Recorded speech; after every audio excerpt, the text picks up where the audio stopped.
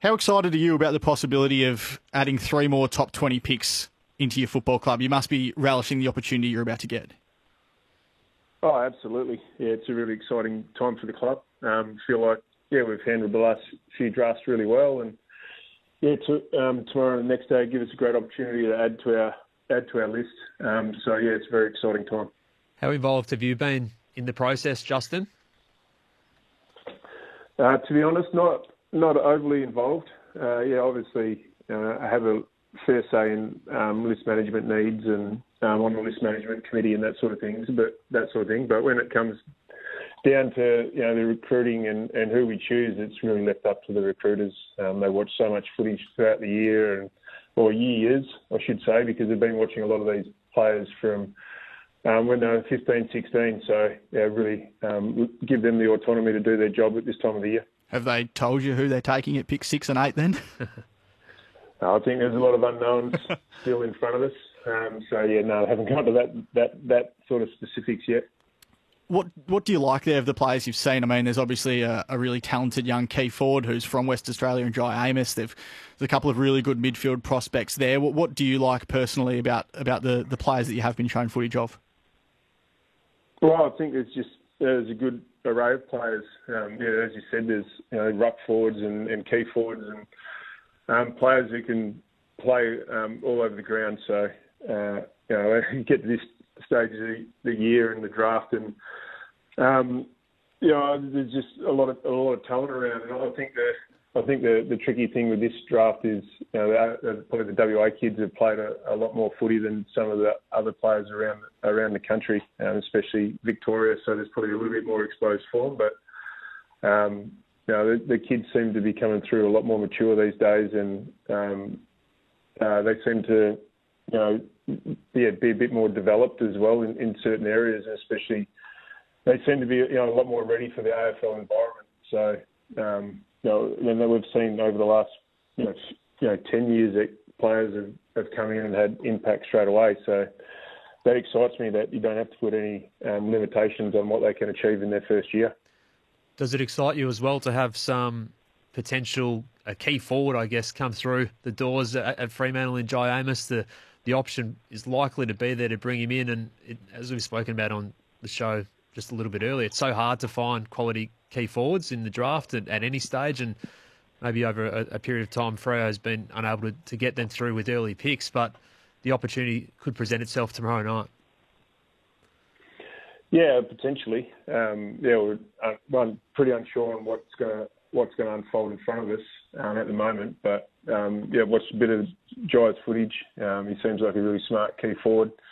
He's had a great year in the Colts competition. So I think the directive from the footy club has been to take the best available. So we'll just have to weigh up and see where he sits when our picks come along. And if he lands at our club, we think he can play a lot of footy for us, but we'll have to cross that bridge when it comes.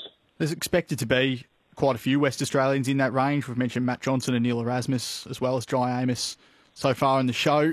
How do you go about the balance of recruiting locally against interstate kids? I think it's a fine line to tread. Personally, I think we just got to back your club in to take the first pick and retain whoever you pick with those with the next player on your draft sheet. I think if you just have a fixed mindset of choosing WA kids, you can miss out on some talent.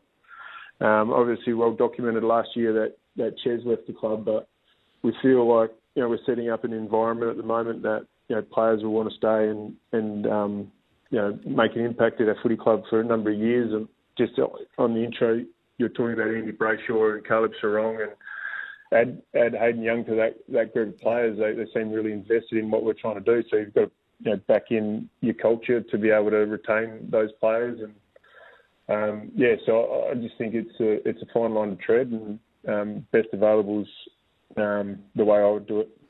First day of training on Monday back at the club. How's the group looking? Jordan Clark won a couple of time trials. Tell us about his inclusion at the Dockers. Yeah, he feels like a part of the furniture already. Something our players and our staff have done really well is welcome the new players. and staff to the club. He's been training with some of our boys for about a month now, so it feels like he knows them well. And he did a really good job at the time trial yesterday. Really impressed with how the players presented overall. I know they've been doing a lot of work together, so that's held them in really good stead. And the way Andy Brayshaw and Carl Sarong presented himself yesterday was first class. Add Geordie Clark to that list, and a couple of our younger second-year players really stood up and showcased what they can do as well. So overall, I was really impressed with the way they presented themselves. Where do you have Clark earmarked for when you look ahead to the role he plays in 2022? We're going to give him an opportunity down back. We think he can be a really good half-back for us. That's where he played a lot of his junior footy. His run and carry and kicking off half-back, we think can really help us set up some play from down there. Clearly, he's got to get some things right with his defensive positioning and understanding our game plan and that type of thing, but it will give him an opportunity at half-back to start with. You bring in Will Brodie into the football club as well, a former top 10 pick himself at the draft. What type of role do you expect him to play at the club next year? He probably didn't manage to hit his straps as consistently as he would have liked at Gold Coast, but how bullish are you that he can fulfil that potential that he showed as a junior prospect? Oh, really bullish. To answer the first question first, we'll give him an opportunity as a primary role will be as an inside mid. There's going to need to be a secondary role there just to get his game time up, as with all our mids. So whether that's in the wing or we try and bring some of his aerial strengths to the forward line, we'll work on that when he hits the program full on. But we think he's got some really strong qualities there to be an inside mid for us. He's very good in traffic with his hands and his ability to drive from inside to out. We're just really going to focus on his strengths and see if he can consistently bring his strengths to the table. And we feel like there's a spot there if he has a good pre-season.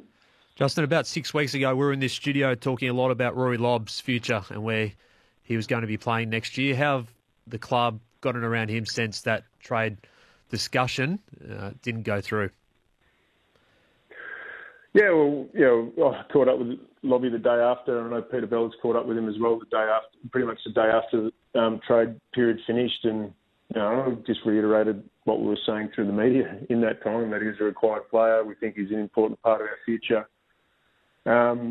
He just needs to get back into the club and get to work. He's done some work with some of our players over the off-season. Players tend to move on really quickly, so we expect him to come back, get to work, and we expect all our players to welcome him back and embrace him like they have in the past. It's obviously been a bit of a rough patch as well for your skipper, Nat Fyfe, with that lingering shoulder injury. He's spoken about it a couple of times this off-season. How's he tracking? He's tracking well. He's progressing now. He's been able to start sweating after the infection got in there, and we seem to be on top of that. He's back to work, back to building his fitness. It's going to be a bit of a long, slow process in some ways. It's disappointing, but we expect him to be right and back into training by mid-Feb, if not late Feb. Expect him to be right to go for the start of the season. So all's not lost. He's got a pretty good bank of work under his belt, so we expect him to come up just to the mark pretty quick. And so I'm looking forward to him being ready for the start of the season. I think everyone is looking forward to that too. Before we let you go, Justin, we appreciate your time on Draft Night Countdown today. There's a lot of optimism out Freo. Can you guys sense that yourselves? The footy club was in the mix for the finals until pretty deep this year. Finished 11th in the end, but was right in that logjam of sides just outside the top 8. I imagine that's the goal, clearly, to break in there next year. But can you sense the positive outlook on your football club?